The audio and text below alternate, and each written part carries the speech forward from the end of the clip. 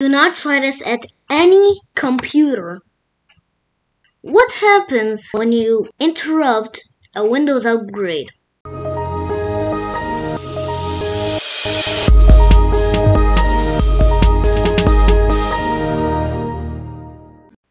So, let's start with Windows 7. Let me just get the Windows 10 setup on this. Okay, so we got the ISO image. Let me just turn off drag and drop. And we're gonna do the setup. Okay, so we can now do that. Let me just get another one. Okay, so we have it. Let me just run it. Yes, I want to.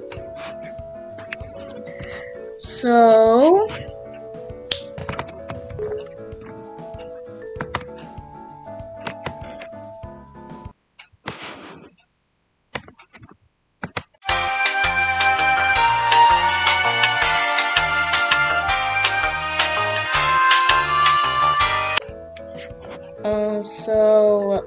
yeah, we cannot. It's literally not letting me do the setup. Let me just get other one. Okay, so now we have the folder. Let me just open it and click setup. So I couldn't get the installation to work just because it says every time you won't have enough space, even though I extended the disk size. But then I found out I forgot to expand the storage in disk management. So then it worked. And wait, I feel like this is a pretty good time to destroy this thing. So let me just and we're gonna reset. Loading files. Windows 10? Wait, it's showing the Windows 10 boot. Undoing changes made to your computer. Oh, I know what this is like. It literally just re-puts you back to Windows 7. No, that time lapse. Just kidding. We're not gonna do that. But what about Windows XP? So now we're gonna put the Vista ISO. Okay, so now we have Vista, so we're gonna click install now. And it should start. So time lapse. So I had a problem, but I just solved it. And I feel like this is a pretty good time for the reset. The machine and click reset and see what will happen. It just boots back into Windows XP. Just boot it back.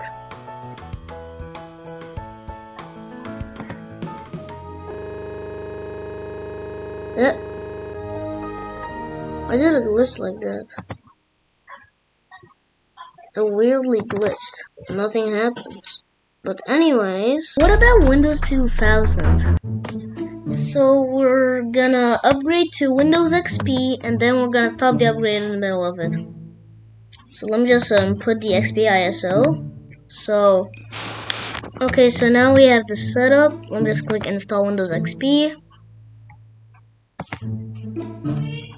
And we're just gonna do the setup, so time lapse.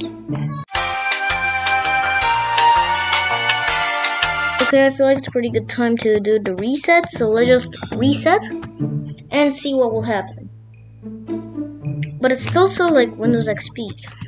It's dual booted, so what happens if you click XP? It will just reboot to the XP setup.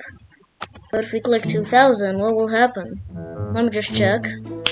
Okay, it has been doing nothing for now.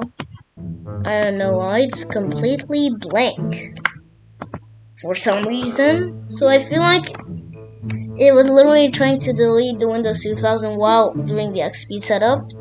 That's why it's probably all blank. So what about Windows 95? As you can see, again, we don't have any graphics drivers. So we're gonna work like this. So, we'll just put the Windows 2000 ISO image this time. Okay, so now we have the setup. Let me just put the product key and everything. So, time lapse. Okay, I feel like this is the time to reset. If you see a black screen, it's just because I'm control deleting. But let's reset. I'm not gonna click. Just saying. Starting Windows. It's still on Windows 2000. Weirdly, like there's no Windows 95 anywhere. Let's just check what we have. Okay, none of these are Windows 95. Like, there's not like use which operating system, like, so it just restarts the setup if you reset in the middle of it. But anyways, thank you guys for watching today's video. Make sure to subscribe and see you in the next one.